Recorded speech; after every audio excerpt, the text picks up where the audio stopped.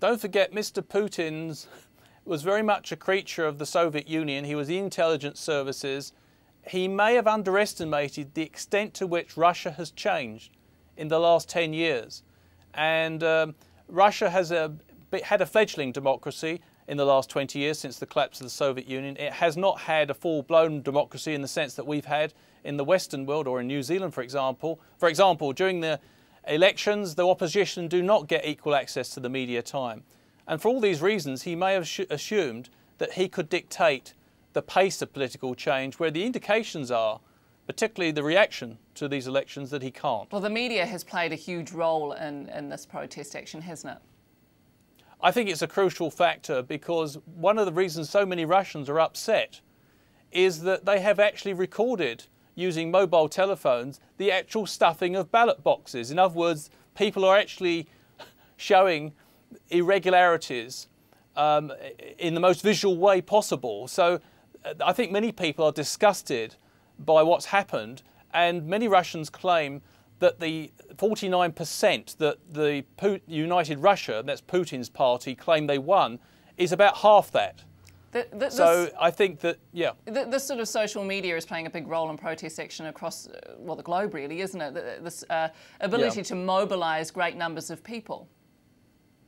It does, and if you take the rally that's occurred over the weekend, in which about 50,000 people appeared in Moscow, around about 50,000, that was largely organised on Facebook. And so you see the potential here for people. And not only that, what's more worrying for Mr. Putin is that many of the people protesting are young and educated and are not as frightened of the Russian state as perhaps their parents' generation. Yeah, that's interesting, isn't it? And also protesters right across the political spectrum, in fact, uniting political divides. Yes, and there is signs that this is a nationwide movement. It's not confined to Moscow. The second city in Russia, St. Petersburg, has also seen mass protests, and there are signs that it's spreading to a number of other Russian cities. So is that what makes this protest action different to past protests and perhaps may create more meaningful change, do you think? Yes, there seems to be a powerful or anti-corruption movement that's gathering steam. Many people, many younger people seem to be outraged not only by what happened in the parliamentary elections last week, but outraged by some of the corruption that's gone on under Mr. Putin, with he and his inner circle doing very nicely, thank you, and many other Russians having quite a hard time in economic terms. So I think that this is quite interesting what's developing. It's also, the potential here is for tensions between Mr. Putin and his protege, Dmitry Medvedev.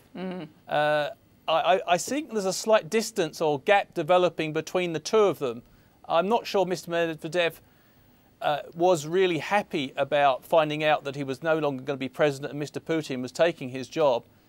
And I see the switch in the media in the last few days. The media initially didn't give any coverage to the protests in Russia, but middle of Wednesday they started covering it in a reasonably fair and impartial way, which suggests that maybe Mr. Medvedev or some people within the government believe the protesters must be at least listened to.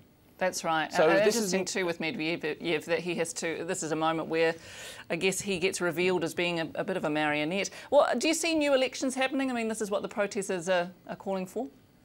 I don't at the moment, but you can't rule it out. I think it depends on the momentum of the protest. If the protests intensify, then I think there's a possibility that that demand will be held.